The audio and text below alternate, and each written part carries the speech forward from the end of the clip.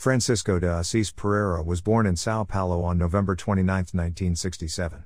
He was indecently abused as a child by a maternal aunt, which resulted in him developing an obsession with breasts. As an adult, he was seduced into gay relationships by his boss. In one such relationship with a goth man, the man came dangerously close to ripping off Pereira's penis, frightening him about the possibility of losing his reproductive organ. Even prior to the murders, Pereira demonstrated a darker side. Tina, a travesti with whom he shared a room for over a year, constantly reported that Francisco had punched her in the stomach and slapped her in the face, just as several of the surviving women had claimed. He felt pain during intercourse act as a result of the incident with the Gothic man, and the impossibility of pleasure is suspected of being the catalyst for Pereira's murder spree. Prior to the murder investigation, Pereira had been summoned to testify before the DHPP to clarify his use of a check sheet in the name of Isadora Frankel for the purchase of a helmet. Having alleged that he used the check with Frankel's consent, she was not his girlfriend, but a randomly chosen victim. He was released shortly afterwards. Pereira was employed as a motoboy at the time of the murders at a company near the police station that investigated the crimes. At the time, the owner reported the employee's strange behavior days prior to the DHPP's visit, as well as the fact that he had left a note announcing his abrupt resignation and departure from the company. The day before, the murderer made a slip when he approached a girl in the midst of her daily psychosis feeding routine, which he mentioned being unable to accompany him at the time. Fact had already occurred amidst massive investigations and mass media disclosures, his murders and a method of approaching the victims. This girl then notified the killer that she had been given a business card with the name of Jean, with the company's telephone number.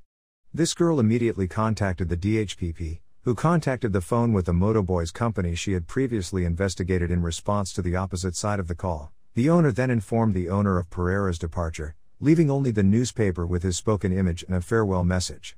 Pereira was extroverted and persuasive, leaving the victims to describe their current circumstances, which were typically fraught with conflict in their relationships, in order to use this information to conquest and convict the girls.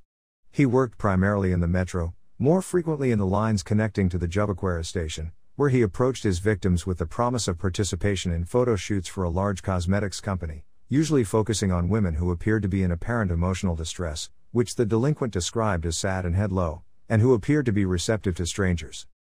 He left only a newspaper and a note on the table when he vanished. He expressed regret for having to depart, apologizing for the hasty action. My journey here is complete. Pereira recruited his victims by posing as a modeling agency's talent scout. He frequently strangled his victims with shoelaces after indecently assaulting them. Throughout the commission of the crimes, Pereira worked as a motorcycle courier. Pereira was arrested in Itaqui, Rio Grande do Sul, on August 4, 1998, capping a 23-day manhunt after he was reported to police by fisherman Yo Carlos Villaverde, with whom he was staying. He also pointed out the location of Selma's bones, which the police had not yet discovered in the state park. After being apprehended by police, the authorities were most taken aback by how an unarmed man could convince the women to climb the rump of a motorcycle and venture into the thicket with a man they had just met. Today, the killer is a prison record holder for receiving letters. The convict even married an admirer, later separating due to reports of the ex-bride and strange behavior and personality. Pereira will be released in 2028 after serving the maximum 30 years of seclusion required by Brazilian law, and prominent psychiatrists predict that he will commit another offense as a result of his pseudopsychopathic, irreversible state of mind. Elisangela Francisco da Silva was a 21-year-old Paraná native from a poor Londrina family who had been living in São Paulo since 1996 with her aunt Solange Barbosa. Due to financial constraints, she dropped out of school in the 7th grade. She was never seen again after being left at the Eldorado Mall in São Paulo's West Zone by a friend. Her nude corpse was discovered at the state park on July 28. The already decomposed body required considerable effort to identify, and she was discovered 3 days later. I was hoping it wasn't her, her aunt stated. Silva left home on the day of her disappearance, stating that she would return in 2 hours. Raquel Mota Rodriguez, 23, whose greatest ambition was to earn money to help her family in Gravatá, Rio Grande do Sul. On weekends, she frequented bars with 3 friends, never staying past 12 a.m. Around 8 p.m. on January 9, she left the furniture store in the Pinheiros neighborhood where she worked as a saleswoman. She called her cousin Luja upon her arrival at the Jabaquara station, almost at home, to inform her that she had met a young man and accepted his offer to pose as a model for him in Diadema, São Paulo. Her cousin advised her not to go, stating that it was too risky to date a stranger. Rodriguez said that she would not accompany him, but she never returned home. On January 16, her body was discovered in the dense undergrowth of the state forest. Quiroz was a minor and the youngest of 3 sisters, with the intention of studying accounting or computer science. Her preparations, however, were cut short on July 3 in the afternoon. She vanished in the area between her Cochia home and the central business district of São Paulo, where she planned to attend to the formalities surrounding her dismissal as a drugstore clerk. The following day, a man approached her sister, Sarah, claiming the girl had been kidnapped and demanding a ransom of 1,000 reais. He stated that he would return your call later that afternoon, but he never did. Quiroz's body was discovered in the state park the following day. She was naked and showed signs of indecent assaults.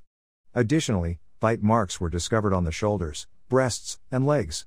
Quiroz was strangled shortly after informing her boyfriend that she would be unable to attend the 1998 FIFA World Cup with him but would be on her way to his residence.